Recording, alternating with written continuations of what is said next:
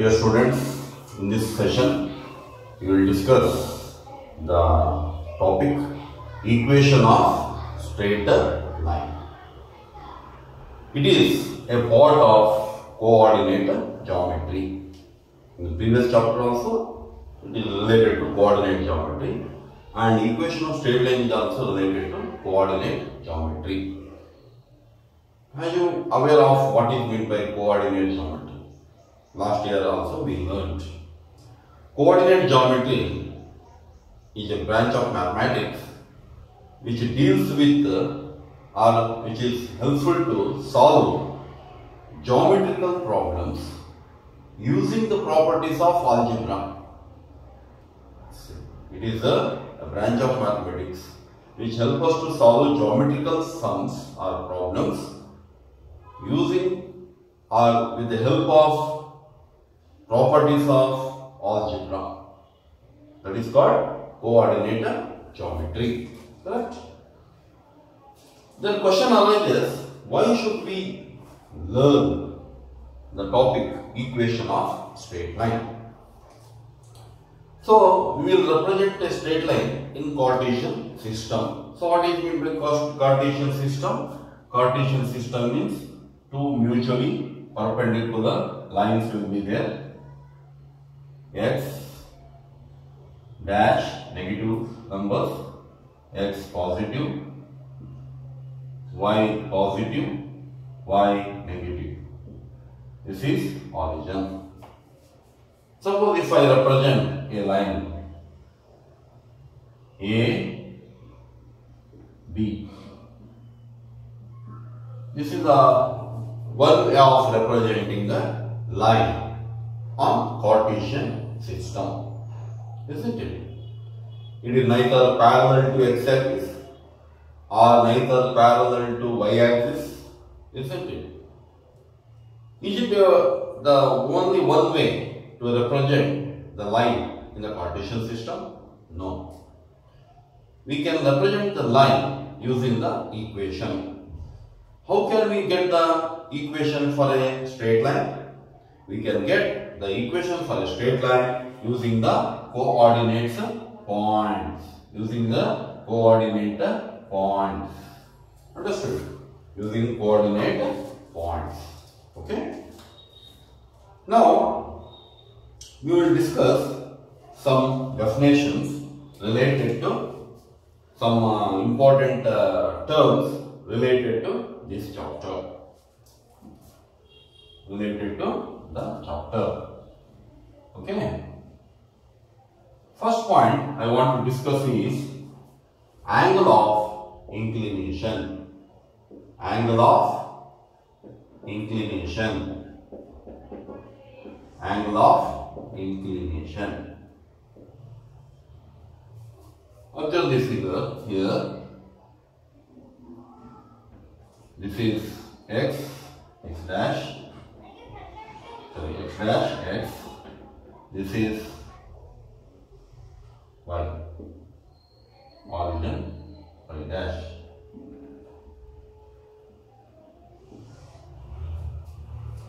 A straight line is there. AB is the straight line.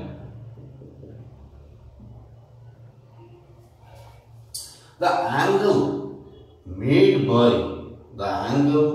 by the straight line AB with the positive side of x-axis, with the positive side of x-axis in anti-clockwise direction. So this is the angle made by the straight line AB with the positive side of the x-axis. Positive side means positive numbers towards right side of x-axis in anti-clockwise direction. In anti-clockwise direction, and that angle is represented by theta. So this theta is called angle of inclination. So what is meant by angle of inclination? The angle made by the straight line AB with the positive side of the x-axis and measured in anti-clockwise direction is called angle of inclination. Angle of inclination. So remember this point. No need to write all this definition. So what is meant by horizontal line? Horizontal line means it is always parallel to x-axis.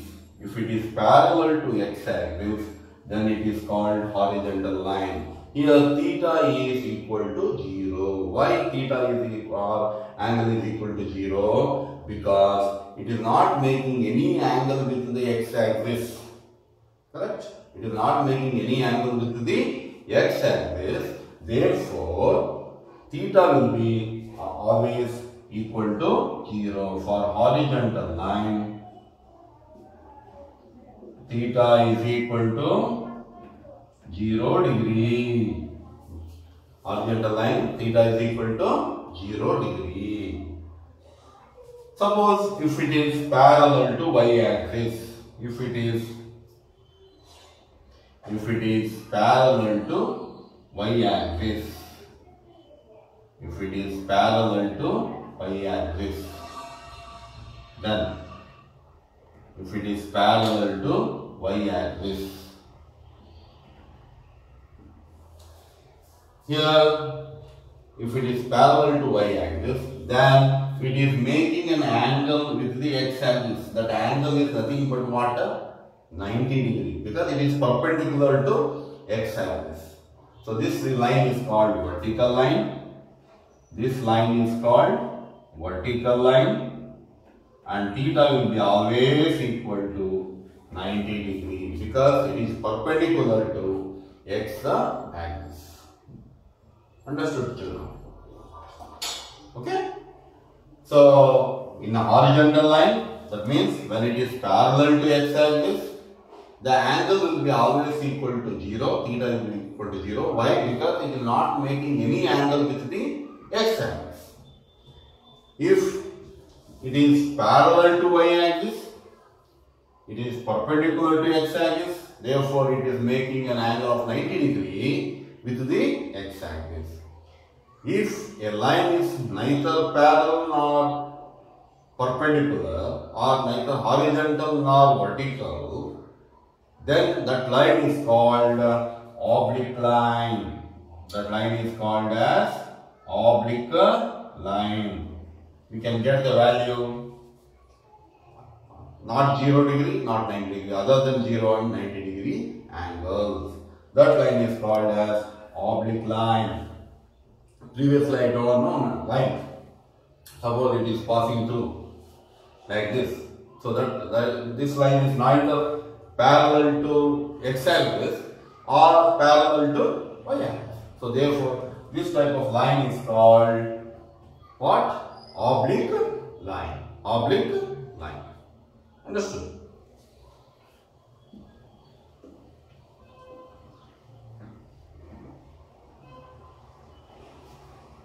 Oblique line. Oh, sure. Now we will come to the next point. Slope. Next point is slope or gradient.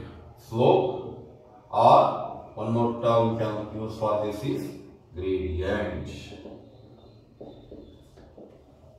So I told already in when I am explaining the definition related to angle of inclination. So if theta is the angle of inclination, then the value of tan theta, is called, slope or gradient. The slope is always represented by m. The value of tan theta is nothing but a slope or a gradient. The slope is represented by the alphabet small m. It is represented by the alphabet small m. The one more method, one more formula is there to find out the slope. That is nothing but, suppose in a Cartesian system,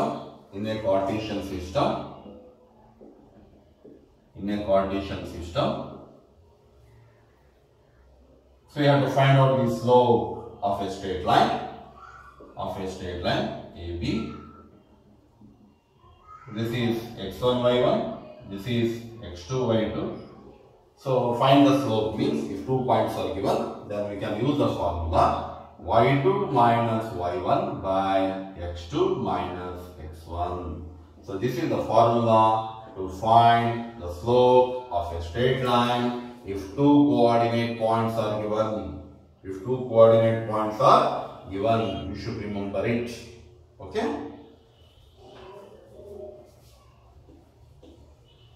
So you have to remember these formulas. You should not forget it. Okay? I will come to the next topic. So condition for collinearity. Condition for collinearity means suppose if A, B, C points are lying on the same line, then slope of AB, slope of AB is equal to slope of BC, slope of BC. So the slope, two slopes should be equal to each other. Slope of AB should be equal to slope of the BC. Then we can say A, B, C are collinear points. Collinear means the points are lying on the same line. The points are lying on the same line. Okay? Right. So one more point I want to discuss is intercepts made by the line on the axis. Intercepts. In order to understand intercepts made by the straight line on the axis, in order to understand, observe this figure. This is a Cartesian system representing two mutually perpendicular lines, isn't it? Y, Y dash, Y, Y dash. Now we will draw a line AB. AB is the line. It meets at P and Q. P means its value is 0, y. Its value is x, 0. So AB is the line. AB is the line. PQ is the line, we can say.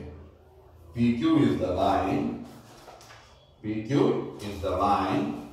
PQ is the line meeting at x axis as well as at y axis. So this distance, the distance of the point Q from the origin, the distance of the point Q from the origin, that is nothing but how much distance? The x. It is called x-intercept. It is called as x-intercept.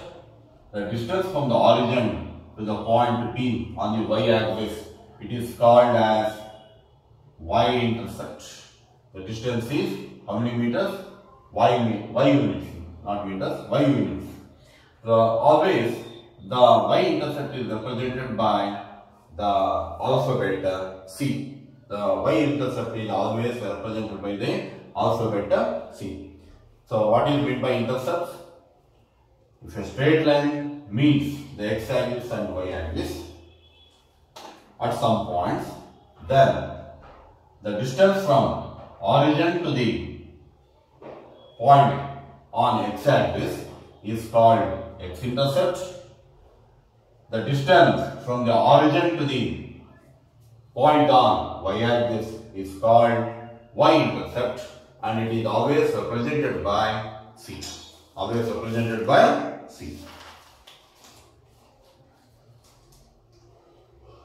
Now we will move on to the next topic. Next topic is equation of a line or equation of a straight line in various forms. Suppose how to find a equation of a line parallel to x-axis. Equation of a line parallel to x-axis. equation of a line parallel to x-axis. So if you observe here,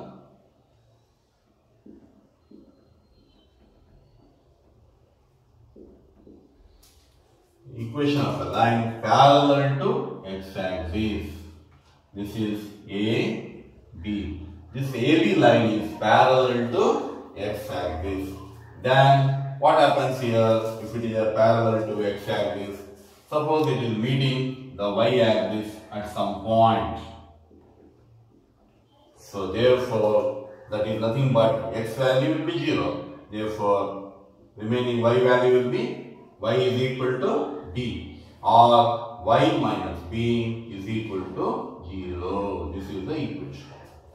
So equation of a line parallel to x-axis means y is equal to b. So or y minus b is equal to 0. X value will be 0. So we cannot take that. Equation of a line. Equation of a line parallel to y-axis. Equation of a line parallel to y-axis. Observe this figure. X dash, x, y, y dash. Equation of a line parallel to y-axis. Parallel to y-axis. This is P, this is Q. It is meeting somewhere here on the x-axis. So therefore it becomes x comma 0 or a comma 0. Y value will be 0. Only you will get x value. Therefore x is equal to a, or x minus a is equal to 0. This is the equation of a line parallel to y-axis. So remember these 2 points. Now we will move on to one more point or one more term.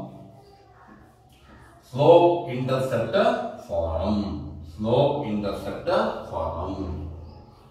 So that is called equation of the oblique lines in various forms.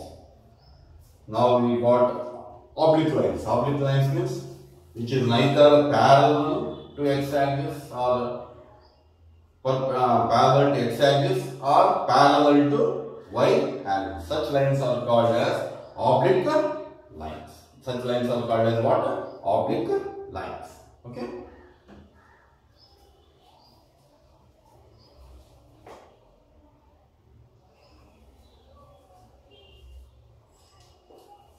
So I will discuss about this oblique, that is slope intercept form, and some formulas in the next session. Okay. Thank you.